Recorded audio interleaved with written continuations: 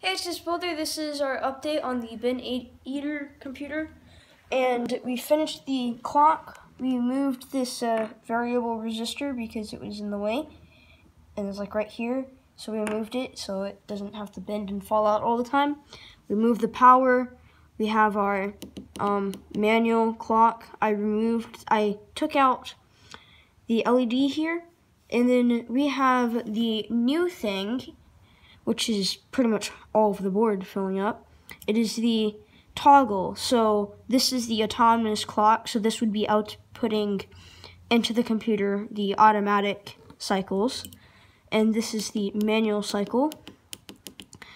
And we also got a new capacitor for our autonomous clock because we bought more capacitors because we were missing some. And this is just all the wiring and stuff. We have we're using two inverter things.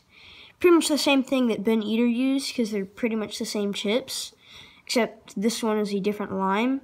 We have 04, 08, and 030 and 32 for the last two digits of the chip serial numbers. And if I remember correctly, they're 74 your line that you bought the chips for, and then inverter is going to be 04 at the end, and it's going to be 08 at the end, and OR is going to be 32 at the end.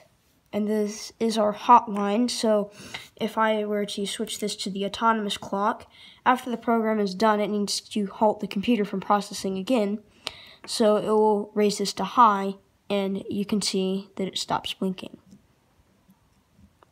And that's all.